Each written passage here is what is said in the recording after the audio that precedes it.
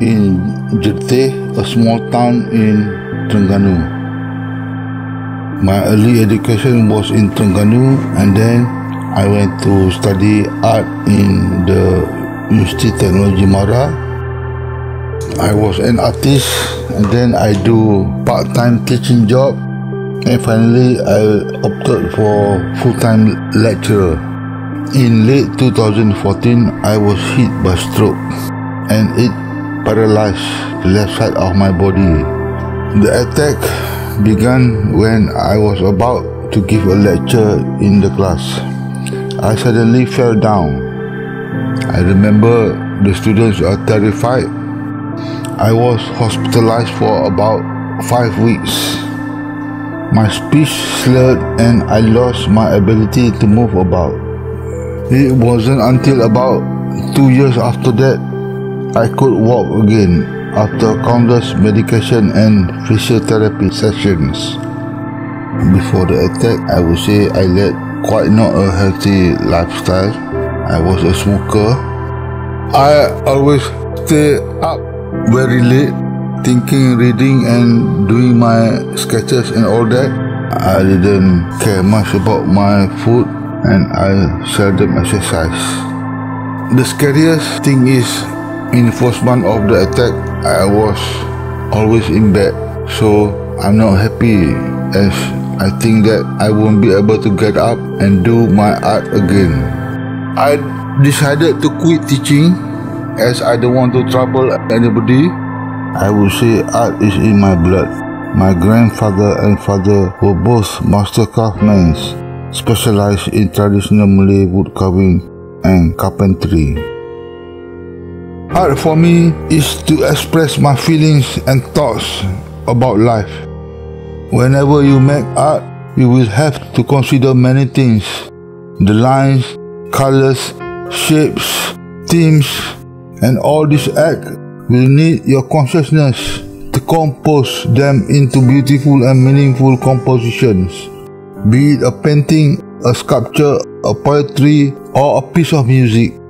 I get my inspiration from things that are around me, like nature and stories that were told to me as a kid. The dart drawing are actually my kind of visual journal where I record my events, ideas and imagination after the attack. At that particular time, I always dream of weird monsters and nightmares that came to me. From that, I just started to draw. Usually one drawing, I draw it for about a day or two, and then the series is about 1 or 2 months. These are the stories of the dart drawings. First night on the sick bed, I was cold. I could feel the staggering blood flow in my left side of the body. A painful night. My left arm dislodged. It was very painful. I screamed. A visit by 2 cigarette gins. I was a heavy smoker and abruptly I was made to stop smoking. That night I was visited by 2 cigarette gins. They laughed me out, wearing of a diaper. For hygienic reasons, I was forced to wear a diaper. The fall. Without knowing how, I fell sprawling in the hospital washroom one morning after being taken for a bath. Fortunately, there was nothing wrong. It was a shocking experience. The first massage and the jinx of stroke. I was supplementary treated with traditional massage by an experienced masseur. He told me about the smoky stroke gin with red eyes under the jackfruit tree. Bored of lying down on the sick bed, I longed to read under the jackfruit tree beside my studio. The wheelchair accident. I wanted to take Pooh, my favorite pet cat, who was on the floor, to my lap. The wheelchair was unlocked and the wheel rolled backwards. I fell to the front. Pooh got a big surprise and jumped away. A hole in the wall. I woke up from sleep and found a hole was forming on a wall beside my bed.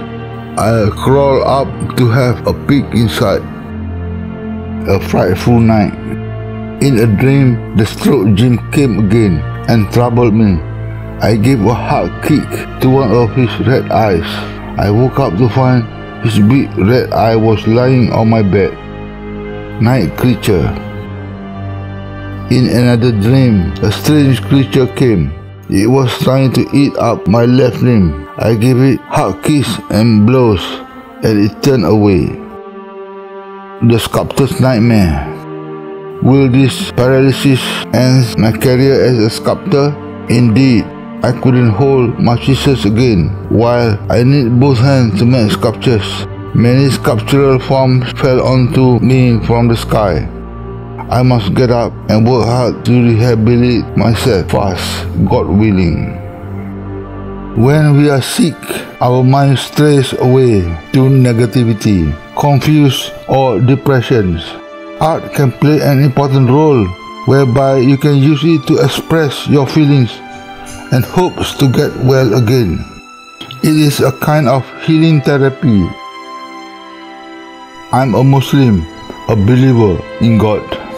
God is all compassionate and merciful to all His creations. If we surrender to that, I believe He will grant us what we wanted. I'll always treat what befell me as a test, a challenge for me to be a better person.